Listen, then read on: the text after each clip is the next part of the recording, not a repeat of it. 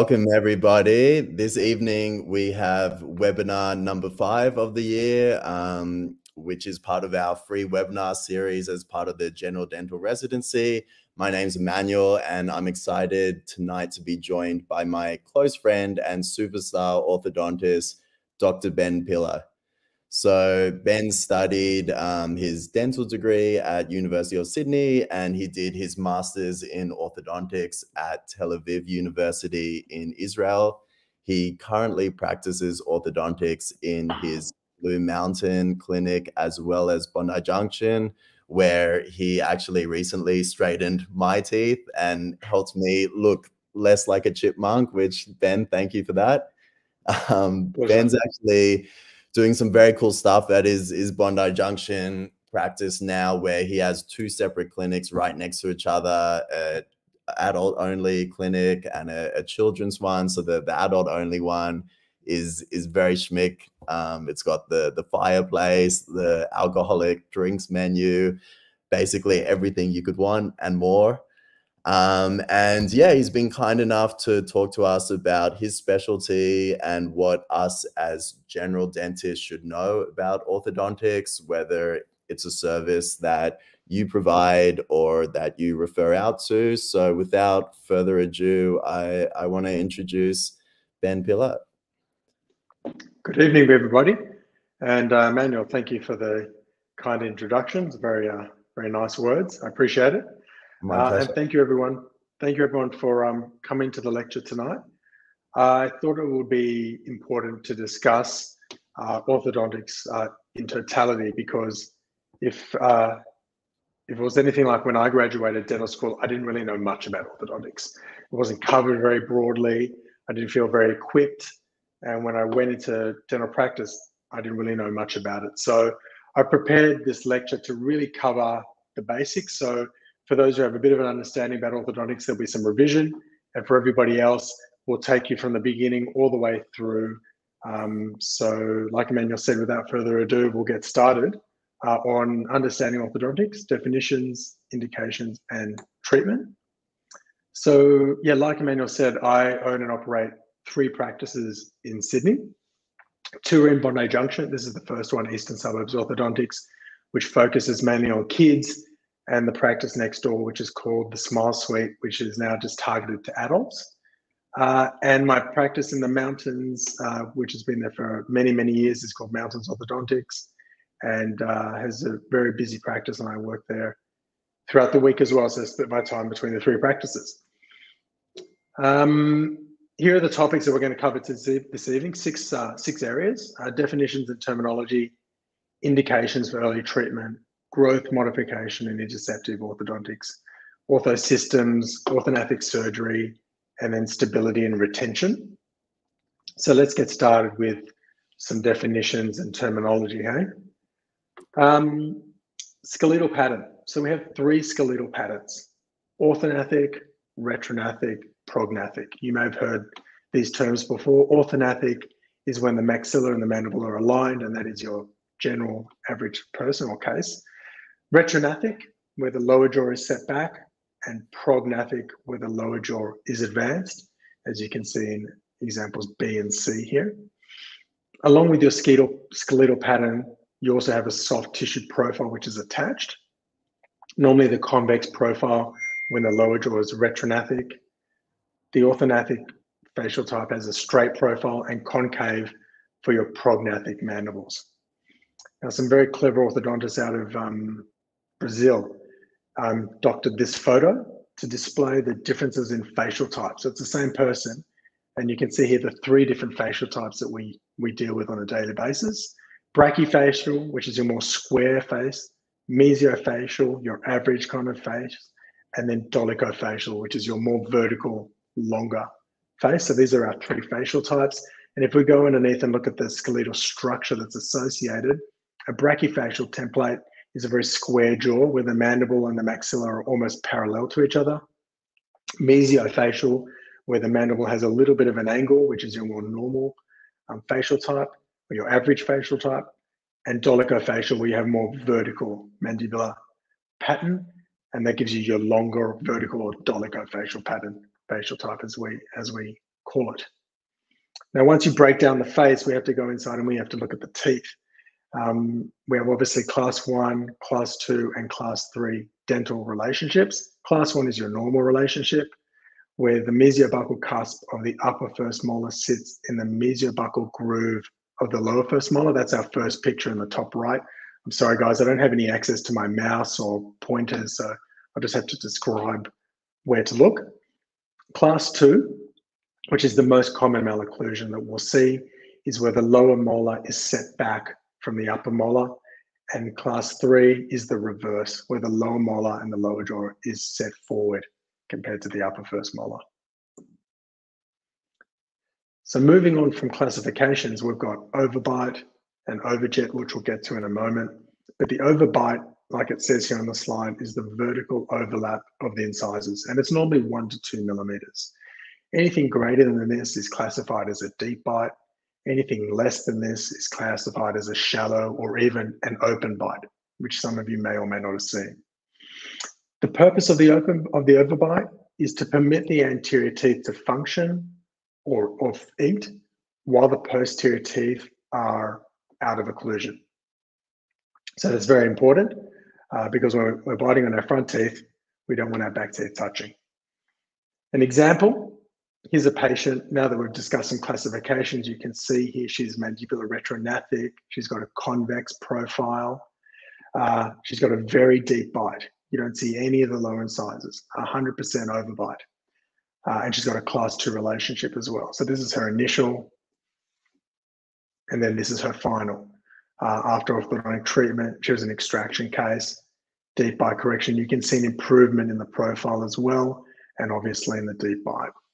Now, the opposite of that is the open bite, the patient who comes in where the front teeth don't touch. So this is the initial and then the final. Non-extraction case, you can see obviously the teeth now occlude, and she has much better occlusion and function. And she was also supposed to be a surgical case, which we managed to treat non-surgically, which the patient and mother were very happy about. Overjet, the other one to know about. This is the horizontal overlap of the incisors, and it's normally the width of the incisors, so 2 to 3 millimeters. The purpose of the overjet is to allow the posterior teeth to function while the anterior teeth are out of occlusion. So when you're biting on your back teeth, your front teeth won't touch. That's the purpose of the overjet. And the reverse is true. The overbite, when your front teeth are touching, your back teeth, your posterior teeth don't touch. With the overjet, when the upper incisors are behind the lower incisors, we call this a reverse overjet or an anterior crossbite. One way to remember the differences between overjet and overbite. Overjet, the word jet is like a plane, which always moves forward, and overjet is related to the horizontal distance between the top and bottom teeth. So it's a nice way to think of overjet versus the overbite, which is the vertical component. Here's a patient with a very severe class 3 malocclusion with a reverse overjet, deep bite. You don't see any of the upper teeth, very severe. And we managed to treat this patient and correct the overjet, the reverse overjet, and straighten the teeth. And you can see there we've improved his facial profile. He now has a straight profile. From here, you can see very prognathic to start and a concave profile.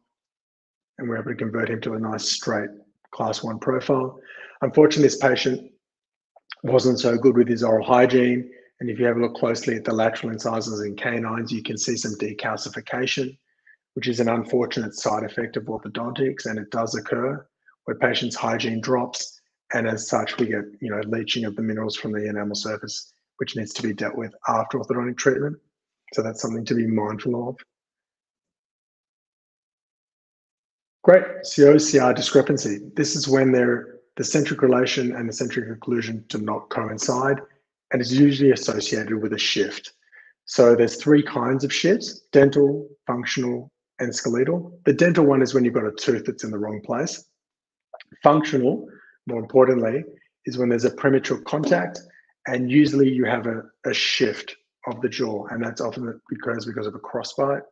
And then a skeletal shift is when the jaw has grown asymmetrically to one side or another. So if we have a look at a patient, here's a young girl, she's got a crossbite of the 1-2, and as such, she's got a functional shift.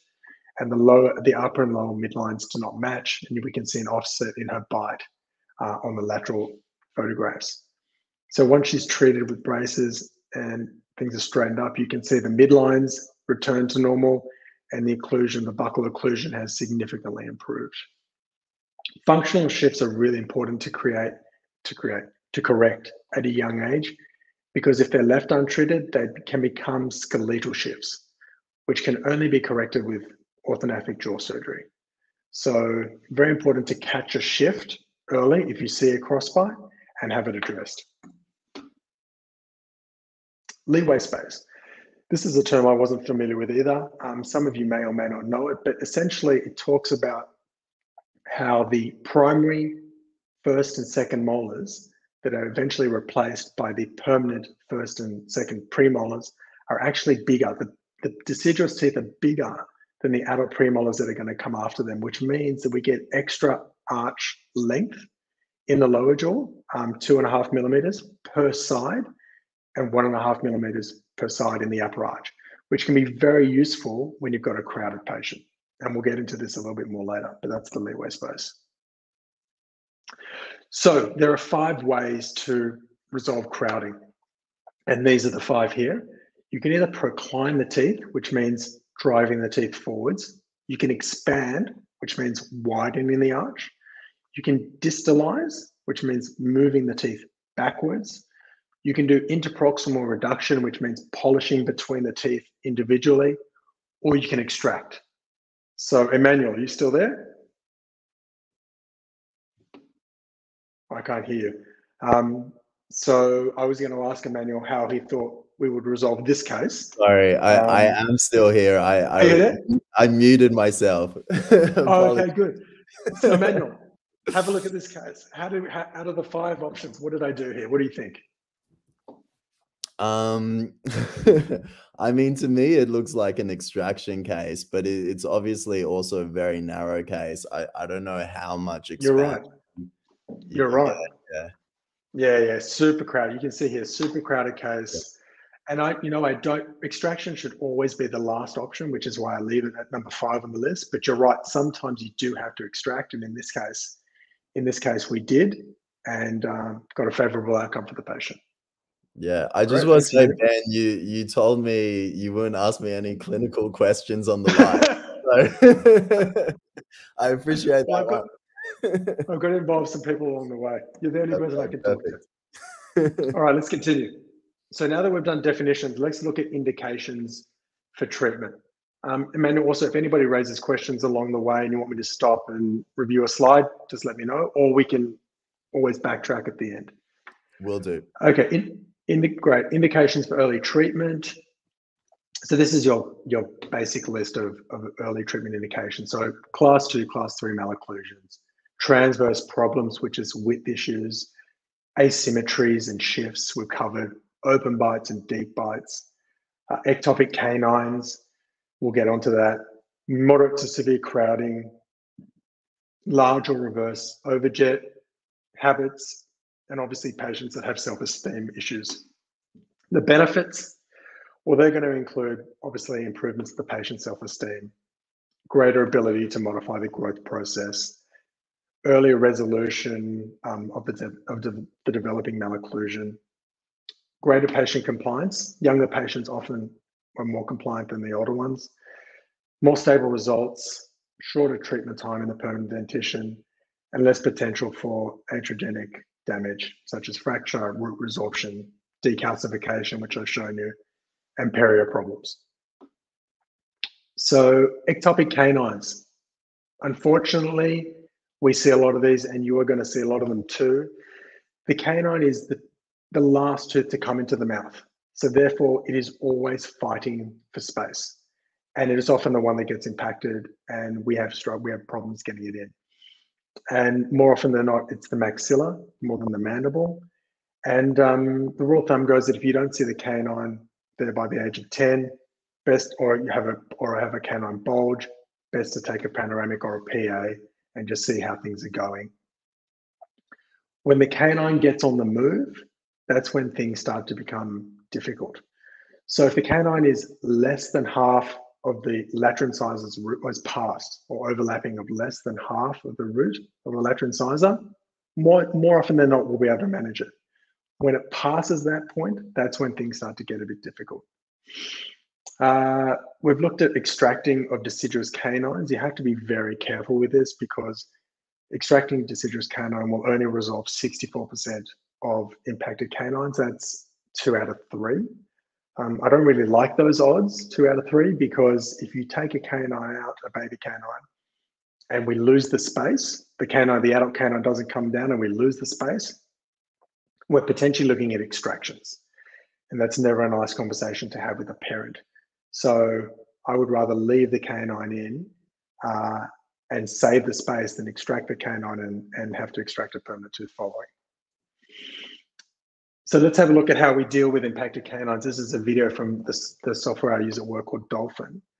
And basically, we have to send the patient to a periodontist. They do a canine exposure where they remove a little bit of the gingival tissue in the bone. I attach an eyelet, and then I slowly bring the tooth into the arch. And when I say slowly, that process, which we've seen in about 10 seconds, normally takes about a year just to get down and into the mouth. So I believe I've got a case. Oh, it's coming up. We'll see. We'll have a look at a case in just a moment. Large overjet. So this is another issue that we have with young patients, especially in relation to trauma, because kids with very protruded teeth, active kids will often fall over, pool accidents, scooter accidents, playground accidents. It all happens. So if the overjet is severe and we treat them early, often we can reduce the risk of trauma, and that's what was found in this study here. And this is another patient who had overjet and who we treated, and you can see the before and after in the top left corner, the reduction in overjet. And in the bottom right corner, you can see an improvement that you get in the facial profile as well. So we're going from a convex to a straight profile, which is obviously more aesthetic and more functional. So moderate to severe crowding, another indication for early treatment. As we saw previously in the leeway space slide, we can gain 5 millimeters of space on either side of the arch in the mandible and a significant amount in the upper as well. So often in kids, they'll lose the primary canines, the deciduous canines, prematurely. They get knocked out, they fall out, and then we lose all the space for the permanent canine. So the photo on the left shows a child who lost, let's say, 2/3 of the space for the permanent canine. But because we saw them prior to eruptions of the permanent first and second premolars, we were able to use this appliance, which is called a lingual arch. And what it does is it prevents the molars from drifting forward, which saves the leeway space and allows the canines to erupt and everything to migrate distally. So this appliance saves us from having to extract a lot of teeth when placed prior to losing the primary first and second molars. Habits. Obviously, there are a lot of kids that will suck their thumbs, and this leads to proclination of the upper incisors, and it also leads to narrowing of the upper jaw, and can also cause open bites. The sooner that we reverse these habits, the better. Prior to the age of 5, 6, we'll see these symptoms resolve on their own. Anything after that, and the changes will likely be permanent. So here's a little video of what actually happens in a thumb sucker. We can see changes in the anterior maxilla to the incisors, change in the art form from a round ovoid shape to a triangular shape. This is another appliance that you can use to prevent it. But essentially, we have to try and break the habit. Supernumerary teeth, another big indication for early treatment. They obviously disrupt the normal eruption of teeth, and the whole aim here is to extract the supernumeraries. And obviously, they occur most commonly in the anterior maxilla. So, Emmanuel, I've got another question for you. Come back online. I'm here.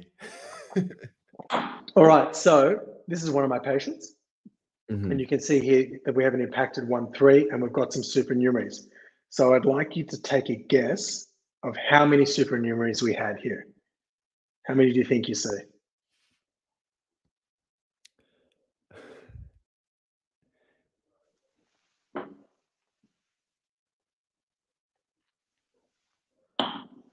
Just around the canine. Just around the canine. That's it. They're just around the canine. Are there two Right there? at the crown. Okay, so Are good there two guess. facing each other? Let's take a look at the surgery. So this was the surgery. You can see the size of the hole. Yes. Would you like to refine your guess? I'm guessing there were more than two. Correct.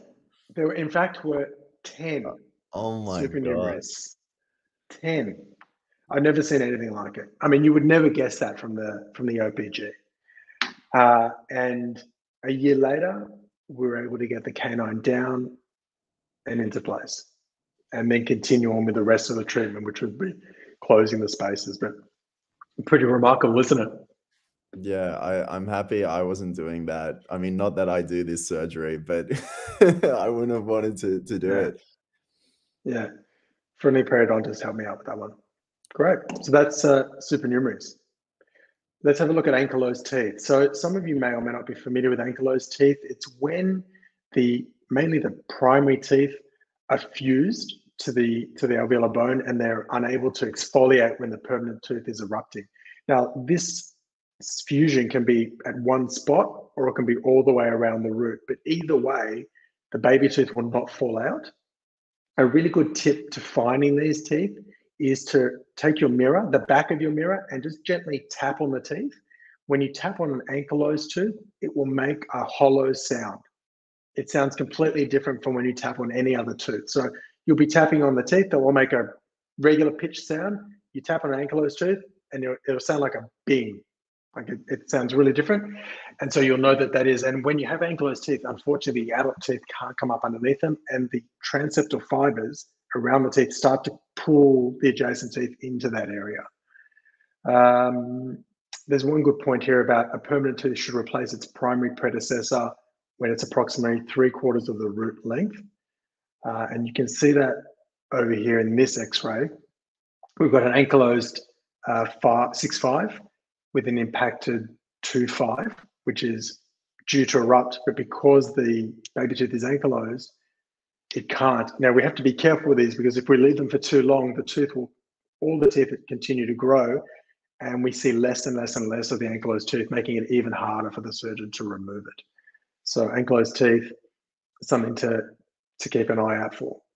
All right, let's move on to section 3, growth modification and interceptive orthodontics. So growth is important. Obviously, whenever there's a discrepancy between the two jaws, the ideal way to deal with it is with facial growth. And the way that we do that is by addressing one or two of the jaws. And this treatment can be very successful if it's done at the right time. But the idea is to do it is to catch the right time. And when is the right time? Generally, I like to see kids around the age of 9. If they're more developed and more precocious, especially with the girls, maybe a little bit younger, and sometimes with the boys a little bit later. But as a rule of thumb, 8 or 9 is a good stage to look at. And if they don't need treatment, well, we can plan it for the future. So let's look at timing of treatment and the different jaw structure. So the clearest indication for treatment for skeletal problems prior to adolescence is for the maxilla. And the reason for this is that the maxilla fuses to the skull base around the age of 10. So the mandible, the lower jaw, is a hinge joint and is free, but the maxilla actually fuses to the skull at age 10. So if we want to advance the mandible, we have to do that before adolescence. Patients with excessive maxillary growth and deficiency in the mandible, we want to address when they're in adolescence, right? So when they are growing, that's when we're going to deal with our retrognathic jaws. And on the flip side of that, patients that have an excessive or strong lower jaw, we really want to deal with those ones later, because lower jaw growth for strong lower jaws is unpredictable, and it continues well into the 20s and early 30s, which is why Max Fax won't do surgery on kids until they're into early adulthood or into their 20s. So strong lower jaws, we delay. Setback lower jaws, we get at adolescence. And maxillary issues, we want to see prior to adolescence, which is around the age of 10. So I just popped out of my presentation for a moment. So for skeletal class 2 problems, the setback lower jaw, the best way to deal with this is during the growth phase with a functional appliance. Now there is an array of functional appliances. You may have heard of twin blocks. This is the bionator. It is a combination. It's the upper and the lower plate in one, which is why I like it. And it's fit, as you can see here for the patient, it fits into the upper jaw and the lower jaw connects into it. I think I have a little video here, what's coming up to show you about it. But there's been extensive research about bionators and functional appliances, and they've shown that there's definitely a growth that occurs in the lower jaw when used correctly and timed correctly. And there's also an increase in the nasopharyngeal and oropharyngeal airway space. And this is really important, excuse me, because it helps with the airways. Younger patients, particularly that have sleep apnea, have setback lower jaws, which means the tongue is set back as well, which blocks the airways. And studies have shown that the AHI, which is the index for sleep apnea index, reduces significantly with functional appliances, and so does the oxygen saturation. So there's a lot of benefits to these appliances, not just malocclusions, but also airways. So this is what the bionator looks like. It's one piece. It goes into the mouth like this. It clicks in. The lower jaw is held forward in a forwards position. As you hold the lower jaw forwards, that stimulates the jaw to grow from the back to the front, because that's how the mandible actually grows, from the condyle to the anterior maxilla. And it's in there for 18 to 24 months. I mean, it can be 12 to 18 months, but in most cases, 18 to 24 months is how long you need the plate. And in my patients, I only have them wear the plate at home time at night time when they go to sleep, because that's when they're going to do most of their growing, when they're asleep. So let's look at a case. This is a 10-year-old boy. He's got a class 2 malocclusion in the mixed dentition, mandibular retrognathic with a convex profile and a brachyfacial template, and he was only treated with a bionator. Now that we've been through some of these terms, I'm going to start to use them in our classifications, so you get a bit more familiar with them. So here's the young boy, setback lower jaw. You can see his mandibular retrognathic. You can see he has a convex profile. He also has a deep bite, and in the top right corner, you can see he has a significant overjet of about 6 to 8 millimeters. After treatment, we can see a significant improvement in the lower jaw and the profile. He's even had some deep bite correction and a significant reduction in the overjet in the top right corner, which has gone down to about 2 to 3 millimeters. So this was his appliance that was used, the bionator, and it used only at home time and night time, like I mentioned. And this is his initial and his final, and his initial and his final. Now, the family didn't want to have braces. He still had some maxillary space. You can see that his overjet is probably in the 2 to 3 millimeter range, and it could be less, but the family didn't want to have any, they were happy with that. They didn't want to do any braces to close up the remaining space. So I was happy with that too. So we called it a day. Maxillary expansion. So I'm sure some of you have heard about expander plates, mainly for patients that have a very narrow upper arch and an associated crossbite. And we resolve these because the mid-palatal suture does not fuse in kids, usually until they're around the age of 16, which means that we have quite a long time to expand the upper jaw and have some wonderful results with it as well. So it's a fixed appliance. There are removable ones, I should say, which I don't use because the expansion is so quick that if you have a removable plate, it can contract, and also you have less control with a removable appliance. So in this case, I only use fixed Haas appliances. They're normally in there for about 12 months. And you do need the maxillary 4 incisors in place with root development so that you don't risk damaging the maxillary incisors. So the best age is around 8 to 9 years. And as you can see here, the middle photo is when the plate was placed, and then the final photo after expansion. We can see good width there. The other benefit of expansion is that you actually increase the airway space as well. So widening, because what sits directly above the palate is the nose. So when you widen the palate, you also increase the nasal cavity volume and you reduce nasal resistance, which improves airway breathing, reduces snoring, and improves the position for the tongue as well, which prevents tongue thrusting, which is very good as well. So here's a video about the maxillary expander. It has a little screw in the middle with a right and left side. It gets glued in. And then there's a key, and the parents will normally do 1 turn a day for anywhere up to 16 to 24 days. Wait, come back and see us. We'll check. If we need to do some more turns, we can always do some more turns. And then braces at the end if they need to finish up the treatment. But there's normally a break between the plate and the braces treatment. So let's look at another case. This is a girl, 12 years of age. Again, class 2 subdivision, which means she was class 2 on one side and class 1 on the other side. Maxillary hypoplastic, which means deficient, and also she had a good straight profile, so the mandible was in a good position, orthognathic, and we treated her with expansion only. So here's the young lady. We can see here she's orthognathic, so she's got a straight profile, upper and lower jaws are well aligned. However, when we look at the middle photo or the second photo from the left in the bottom row, we can see she's got a crossbite on the left-hand side, almost the entire length, and her lower midline is shifted over to the left because of it. So this is the initial, and then this is the final. Once we've corrected that shift, the midline has recorrected because really the jaw's just been held by that crossbite and by the shift. Jaw came back together, and we had some good alignment there. So this is the initial with her plate in, that post expansion, the frontal initial, and then the correction with the crossbite correction at the final. I'll just go back to that, sorry, for 1 minute. And you can, just to look up close, you can see here the bottom left picture, how you've got the crossbite on the left, but you've also got this midline offset. And then on the right-hand side, once we've corrected the crossbite, how that midline will correct. And that is the definition of a functional shift. If you can correct the midline like that, your shift is not skeletal, it's not fixed. And if we treat these long enough, we can usually get the mandible back to the right place, which saves a kid from having surgery down the track, which is quite unfortunate if we have to go down that path.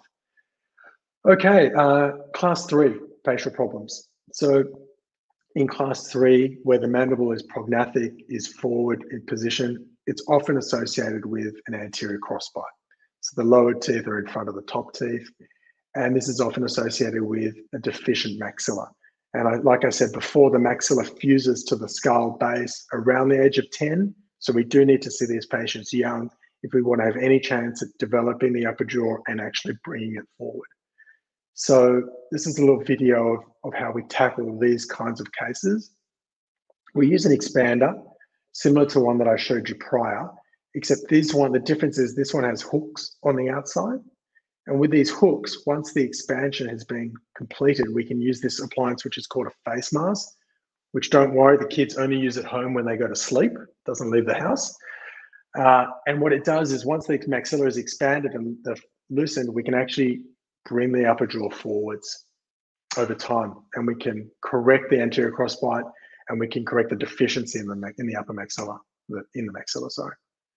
So here's a girl, 10 years of age, in class 3 malocclusion and mixed dentition, maxillary hyperplastic width, and in the AP, anterior posterior. So she's deficient in width and in length with a concave profile. And we treated her with expansion, protraction, which is the face mask, and then braces. So here's the young lady. You can see prognathic mandible, concave profile, reverse overjet, class 3 molars, all the hall signs of a class 3. This is her at the end of treatment. So how did we get there? We had an expander plate to help develop the upper arch, then the hooks on the outside with the face mask, and she wears that. The patients normally wear the face. The whole treatment for this is normally 12 to 18 months. So we spend the first 2 to 3 months getting the arch width right, the rest of the time getting the upper jaw forward with the elastics. Her second phase was with braces, and then we finish like that, initial, and final, and the reverse overjet, and then the overjet corrected at the end. Buccally, you can see the reverse overjet on the left-hand side, and then the correction on the right, and then the overjet here again, right and left. All right, so I think that's growth. So we're going to start to look at orthodontic systems. So how do we do all of this stuff?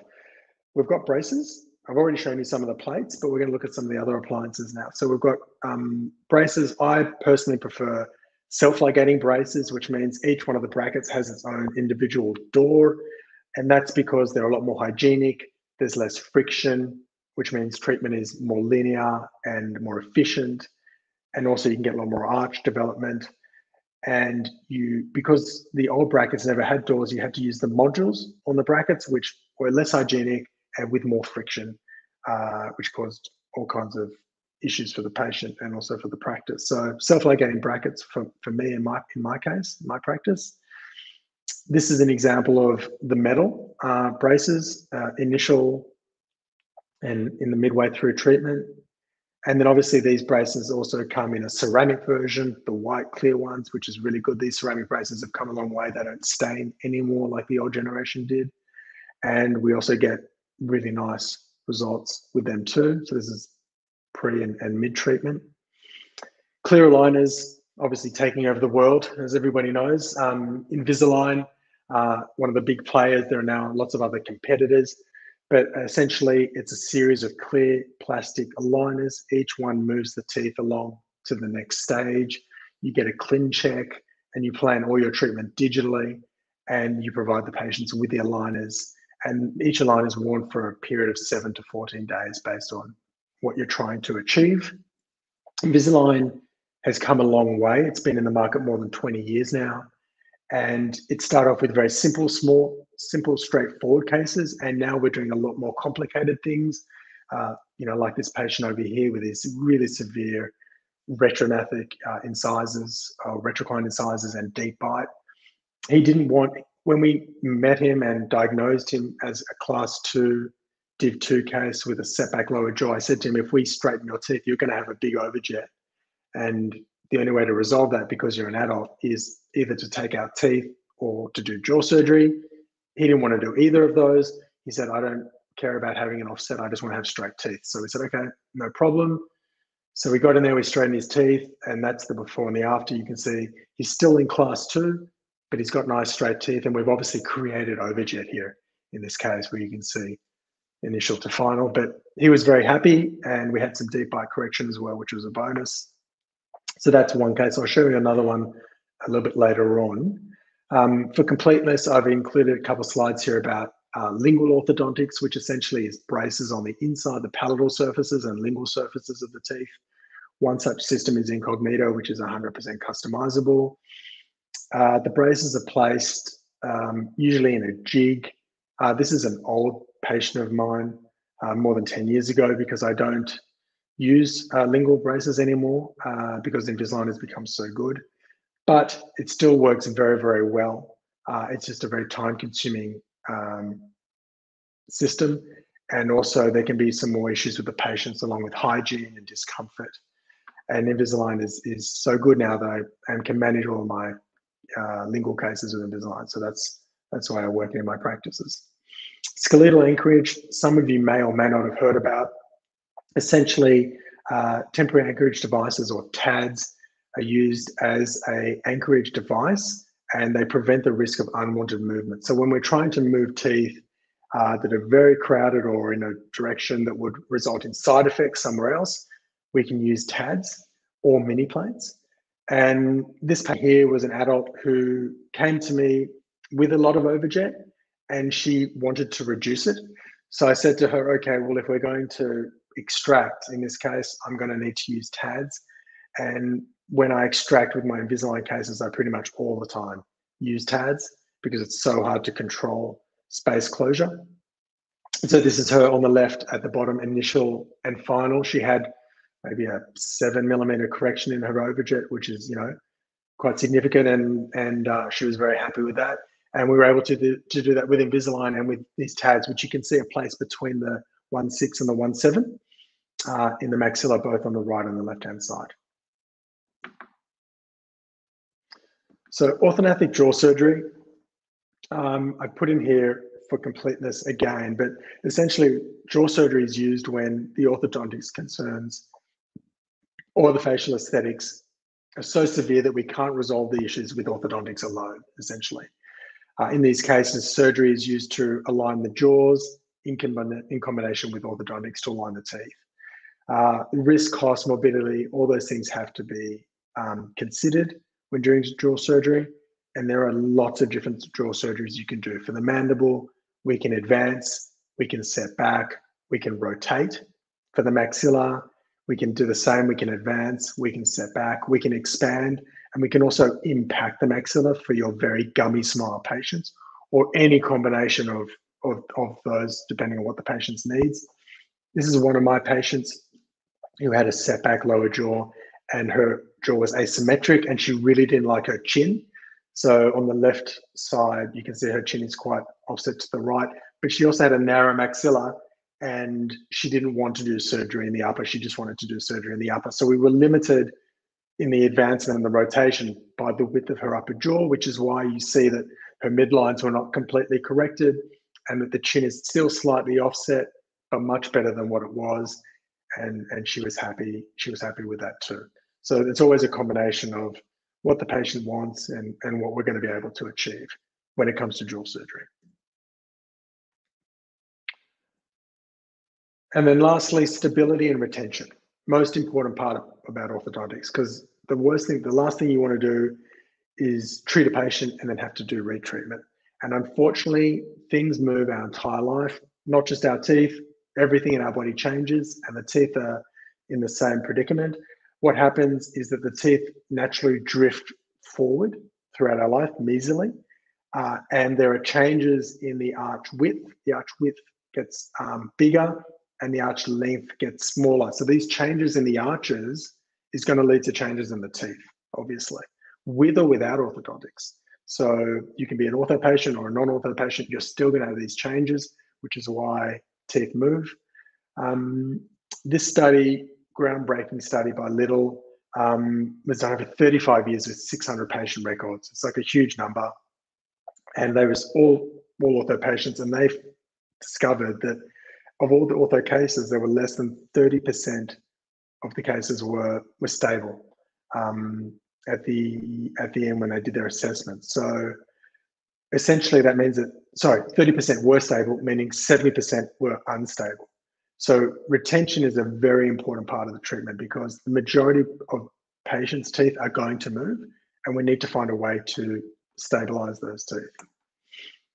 So, and then lastly, just to say about Paquette in his article, is that there's no difference between extraction cases and non-extraction cases. The teeth are going to move both ways. So in my practices, my retention protocol are fixed retainers. We use a zigzag version of that so that patients can floss. It's much better than previous straight wire internal bonded retainers. In the upper arch, I do it from canine to canine if I can, if the bite allows. Otherwise, it's 2 to 2. And in the lower, it's usually 3 to 3. And on top of that, I will provide a thermoplastic retainer in one arch only, so that there's no bite changes. And usually I do that in the upper arch, because the lower arch is a little bit more stable because of the dense mandibular bone. I think that's about it from me. I'm happy to cover any questions, thoughts, or comments that have arisen. Or if you want me to go back to any slides, please let me know, and we can do that. But thank you for your time. Thank you so much, Ben. That was great. Let me bring this out. I'm just going to remove your PowerPoint from the stream, but we can bring it back on if anyone wants to see any of the slides, or you want to go back to anything. I do have a few questions from the audience, which I'll ask. So you touched on the maxillary expansion appliances you use, and what age your preference is with using them. But someone wanted to know what your thoughts are on using them after that palatine suture has closed. So in older, it's an excellent question. yeah, It's in an older excellent. It's an teenagers or adults, are we just flaring out molars if we're using them, or can you reopen? It's so basically 16 obviously is the average of, you know, of the patients. If there is going to be differences, you know, within the population. I will stretch the envelope a little bit, but as you pass the age of 16, I will really start to slow down the rate of expansion. So instead of it being 1 turn a day, it might be 1 or 2 turns a week. And I might see the patient more regularly and just keep an eye on things and see how things are going. You obviously need to monitor the buccal surfaces and the gingiva to make sure that you're not causing recession as you're going, and just doing it really slowly. I wouldn't push past the age of mid-20s. Like, you could really go for it into the early 20s to mid-20s, but slow, just really slow. See what you're doing. At some point, you might get a bit of tipping, and if that occurs, well, then you're just going to have to stop. But you can push past the age of 16.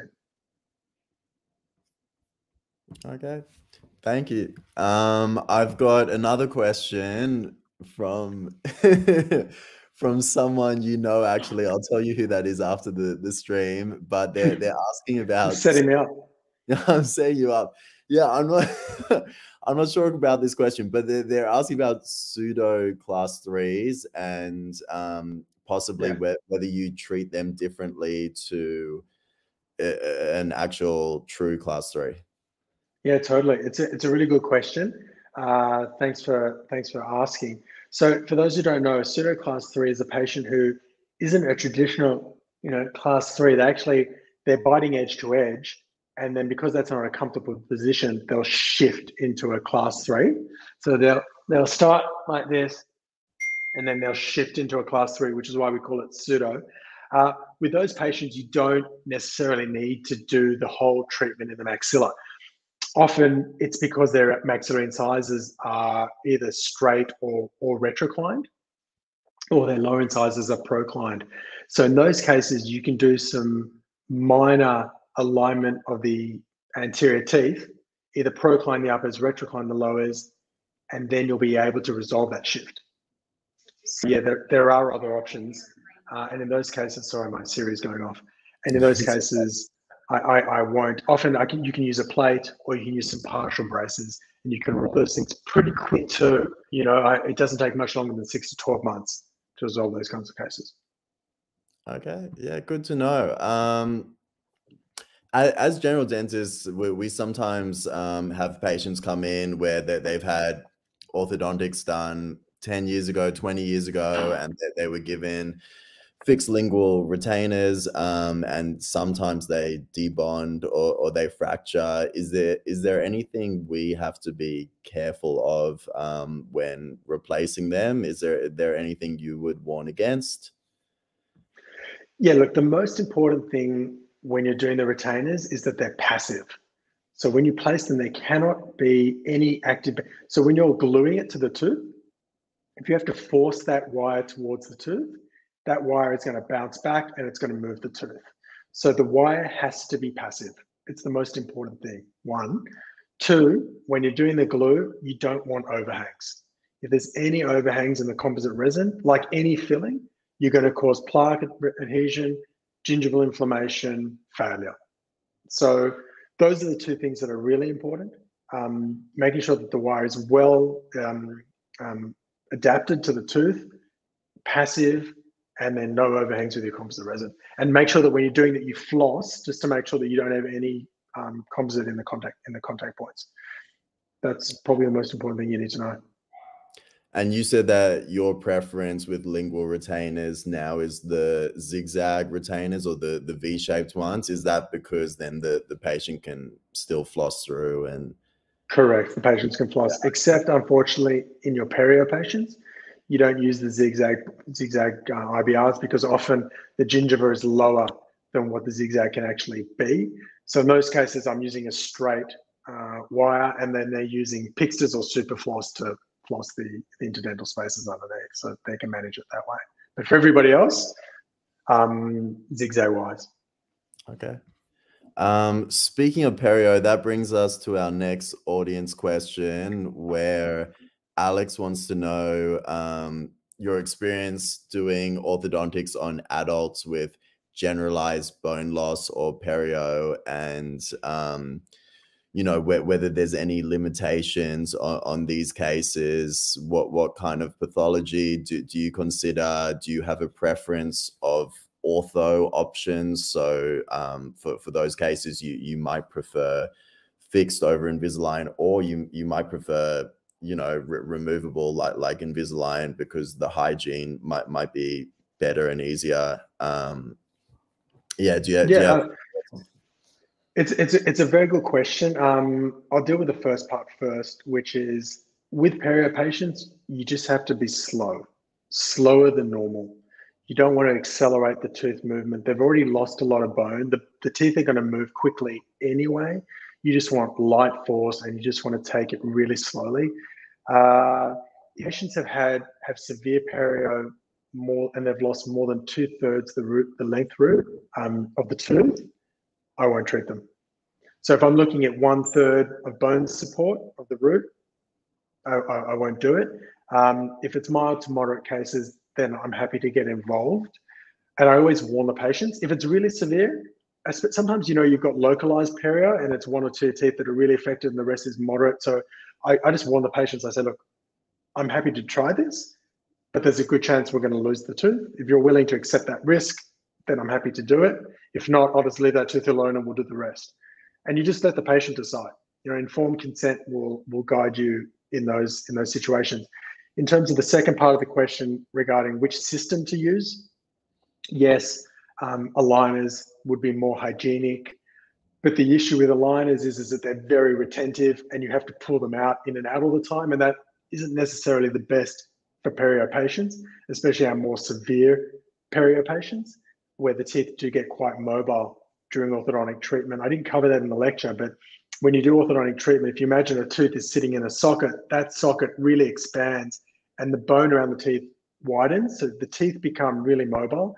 And if they've got less bone support, they're going to be even more mobile. So aligners, yes, you can use them. I would probably be a little bit sparing on your attachments. Use a lot less attachments so that they're less retentive. But I've used, yes, even saying that, I've used aligners with perio patients and braces too. Hygiene is a thing, but it also will depend on the patient as well. So some patients just won't wear aligners from a compliance perspective. They think they prefer to wear braces, and other patients won't wear braces because of the aesthetic issues. So if the perio is mild to moderate, you could probably use aligners. If it's severe, I'd be careful. In a patient where, which I see quite often, that they might have a few lower anteriors with some buccal recession and other orthodontic issues, and that they want orthodontics, do you, you know, assuming you're working towards the final result you want, do you find that if you intrude those lower anteriors or move them more lingually, that some of that buccal recession can resolve, or you can improve upon that? Yeah, it's a great question. So often when you have recession, especially in the lower anteriors, it's because the roots of the teeth have been pushed through the alveolar bone. So if we're able to bring the roots of the teeth into the more neutral area of the alveolus, so into the middle of the alveolar bone, you can actually get bone reforming and then the gum reforming. So the gum goes with the bone. If you don't have bone, you don't have gum. And unfortunately, in perio patients, a little bit of a misconception is that, oh, great, we've got a big pocket, perio is clear, why don't I just intrude this tooth and then I'll get my gum back? But unfortunately, it doesn't work that way, because when you intrude the tooth, the bone, and the tooth goes down, the gum will go with the bone. So you might get a little bit of improvement, but you're not going to get all your gum back if you intrude a periodontally affected tooth. But with your teeth that have recession at the front, you can definitely improve the gingival recession to a degree. I mean, if you've lost 8-9 millimeters and you're looking at the apex of the tooth, you're never going to get that all back. But you might be able to get, a third or half of it back if you bring the root back into the alveolar process. Yeah, thank you. We've got I don't know, you're popular, Ben. I don't know if we've ever had this many questions come through on a webinar. So Great. there's a few more if you have Keep time. shooting. Keep Happy shooting. to answer. So this one, I'm not sure if you have any input, but someone's asked about your opinion on the Kois Ortho course in the US. Any? Haven't heard of it. Haven't heard of it. Perfect. Sorry. Good I haven't answer. heard of it. Kois. No, I haven't heard of it. No. Why, they think you're going to the US? I'm not sure there. I'm not sure. Okay. But we've got another question. This one coming from Caitlin, asking if you could share your journey to specializing. And it sounds like she is trying to get into the program. So if you have any tips on how to get accepted into the program or to get on the pathway like you obviously were able to. So what was the person's name? So I believe this general dentist would like to do the same as you and specialize in orthodontics. Sure. No, I had a question. I just missed her name. Yes, it was Caitlin. So Caitlin's wondering, Caitlin. Yeah, if you have any tips to get into orthodontics. So Caitlin, essentially, it's bloody hard. I'm not gonna. No. And I couldn't get in. My first time, my second time, it's about willpower, really. At the end of the day, there are some things that you can do to help your CV. Yes, you need the primaries and the secondaries. If you can do those, research. They often like people that have done some research and published. Teaching. I did a bit of teaching, which helped too. But at the end of the day, it's trial and error. It's such a tight program. They keep it the number of applicants so small that each university only takes 4 or 5 people per year, and there's only 5 or 6 unis in Australia that do it. So I went overseas to qualify, which was great. But when I came back, it was an absolute nightmare to get qualified. It took me a year to get qualified. I had to present 10 cases treated from beginning to end. I had to present my entire course, which has to be at least 3 years hands-on. You have to do a thesis, published research. You have to show your course outline, any articles you'd published, all the courses that you'd been to. You just try and give as much information as you can to get qualified as a specialist in Australia.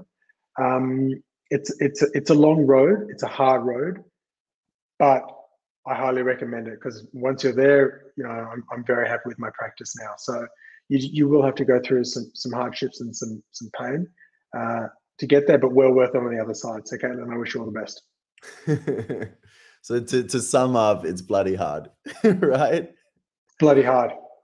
I think you mentioned to me with the process of getting registered as an orthodontist here in Australia, doing the degree overseas, it was basically as much work as the degree itself was.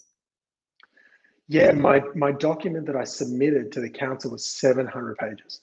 700 there you go. It was insane. My thesis was only 100 pages. So it was like 7 times the length. Like it was huge. And also it was multiple. It's a council that only meets every 3 months. You have to make a submission and then they submit back. And then you get that and then you have to make another submission. And it just takes a long time. So you have to be patient. But the good thing is you can work. And I worked as a dentist during that time. So, that was fine. I was able to earn an income and get qualified. And they told me that was quick 1 year. I thought it took forever, but they told me that was quick. For most people, it takes longer. So I was, pretty happy with the outcome. Well worth it in the end, though, right? 100%. All right, we've got a 2-part question from Wilson who wants to ask about retention. So he's asking about why you might have a preference of fixed appliance or a fixed zigzag retainer, whatever it is, lingual retainer, over removable? Is it just because of compliance, or is there other reasons? And then the second part of the question is, if the patient doesn't want the wire, and you're just doing a removable retainer, whether you have a specific protocol that you recommend for that. It's a very appropriate question, isn't it, Emmanuel? It's a great question. No comment. And I'm wearing that retainer. Good. I hope you are. So look, basically you hit the nail on the head. The main issue is compliance. I don't trust my patients. Most of them are kids. I finished their treatment. The parents have paid a fortune. I know that 70% of cases are going to relapse. So why would I trust them and give them a removable retainer? Just can't. I can barely trust them to wear their elastics, let alone to wear this retainer for the rest of their lives. So the fact is that the fixed retainers now are they're so flat, they're so flush, that, and hygiene is so good that there isn't really any reason not to use one. It prevents two things: relapse, but also it prevents the patient coming back to my practice and saying, look, my teeth have moved and now I need to have a retreatment. And that is never a comfortable conversation, because at the end of the day, someone's going to have to pay for it. It's either going to be the patient who pays for it the second time, or it's going to be you who pays for it because you have to redo that treatment for free. Neither is good. Nobody makes friends from retreatment. So you want fixed retainers. And I tell the patients, this is the gold standard. Fixed retainer in the bottom. I try and get a fixed retainer in the top, and then a removable Essex. If they're not going to, if a patient fights me on it, I tell them, you know what? We're going to do this. If you don't like it, I will remove the fixed retainer, but give it a chance. Give it a shot. Try it for a week, a month. I've only had maybe one or two patients that have come back and said, I don't like it. I need you to take it out. Because they think it's going to be worse than what it is. So we put it in. Most of them never come back. And you know what? You've got your patient retained and you don't have to worry about it. On the flip side, if you have a patient that's really resilient, refuses, no, I'm not going to take a fixed retainer. Well, what can you do? You have to give them removable Essex retainers. And you need to cover all the teeth, 7 to 7, and you'll need to do top and bottom. I don't like patients wearing removable retainers indefinitely together, because the retainers are much thicker than what the aligners are, your Invisalign aligners. They're much thicker, they're much stronger. They can cause posterior open bites. And that's a really hard thing to correct. So if I'm giving them 2 retainers, I'm often asking them to wear one in the day and one at night. Not ideal, but it's their choice because they chose to not go down the fixed retainer route. So in those cases, most patients will wear the lower in the day, it's less visible, and they'll wear the upper at nighttime, when they go to sleep. Or they can try wear them together, but if the bite opens up at the back, well, they know why, and that's on them. But as a golden standard, fixed retainers, upper and lower, removable upper retainer, and that's it. Hope that helps. I definitely agree with you, Ben. And I mean, as you know, I'm doing not anything complex, but pretty straightforward clear aligner cases. Everything complex, I refer to orthodontists like Ben. But of the simple cases I'm doing, I would say 75% patients who, have already been through ortho, and either for whatever reason that they didn't have a fixed retainer. And I mean, no one's going to wear a removable retainer forever. And then things relapse. Right. And they're paying twice. So they're paying again. And I mean, for most people, it's not the most fun process during treatment. So yeah, I definitely agree with you. We've got another question asking about limitations of clear aligners. So you touched on a couple things with like space closure, where really to get around that, you would need to use TADs. And I'm sure that there's other indications where if they want clear aligners, you would have to use TADs. You also touched on the perio one, where if it's kind of moderate perio, maybe you don't want something so retentive that they're taking in and out. Are there any other specific cases where your preference would be fixed? Yeah, so patients that have small teeth, really difficult to treat with aligners. Obviously, aligners require surface area and attachments. And if the teeth are small, so microdontia, or if the gingiva if they have hyperplastic gingiva, really thick biotypes, and you have a very small tooth surface, it's really hard to treat patients with aligners. First of all, patients that are heavy bruxers and grinders, they're also very hard to treat with aligners. One, because they've ground down a lot of the tooth structure, and B, because they're going to grind through their aligners. And thirdly, patients that have really severe crowding, particularly in the lower arch. So lower canines with a massive root, really hard to rotate.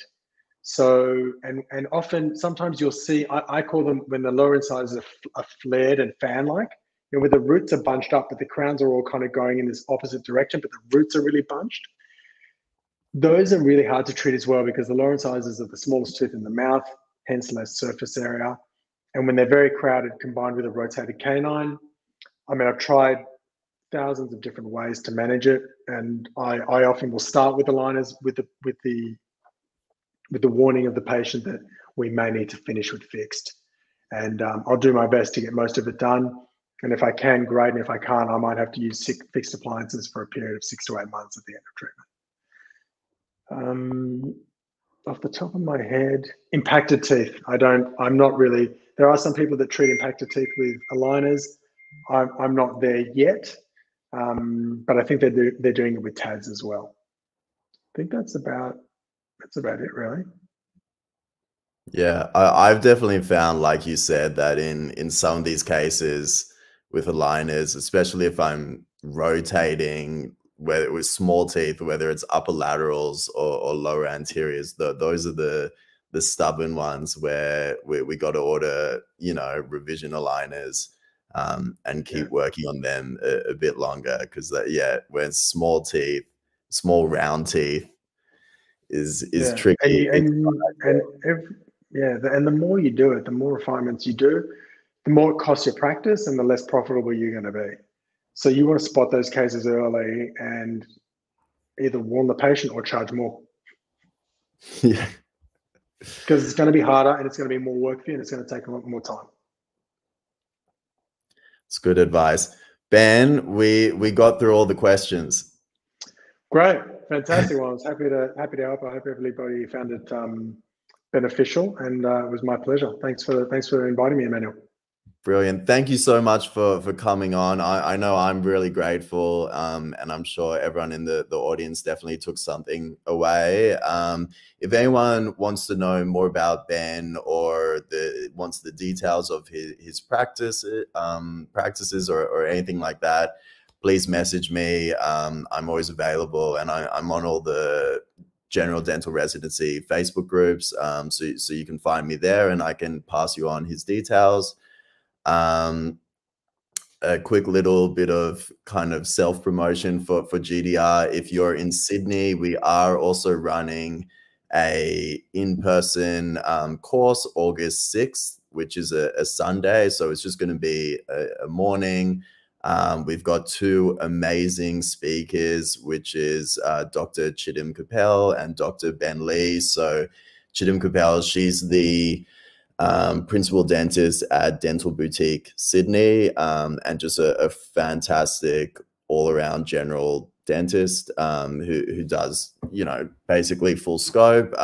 Dr. Ben Lee owns, as the founder of Sydney Prosthodontic Group in North Sydney, and again is a fantastic prosthodontist. So they're speaking about larger cases, interdisciplinary cases, full mouth rehab type treatments, and the price we're offering for this course, which is going to be a catered course where we've got a whole brunch layout. It's going to be great. There'll be certainly a lot of networking opportunities. I think we've got something like 8 tickets left, so we've sold 55 tickets, something like that.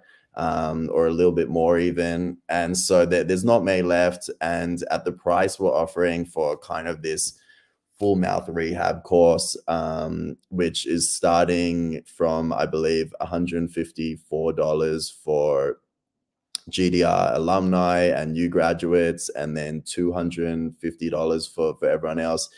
I mean, you couldn't get another course like that at that price. So if you're in Sydney or know any dentists who are in Sydney who want to come along August 6th, we've certainly got a few tickets left. So please reach out if you want any more details about that. Again, Ben, thank you so much. And I'm going to end the live here. Pleasure. Thanks again. All the best, everyone.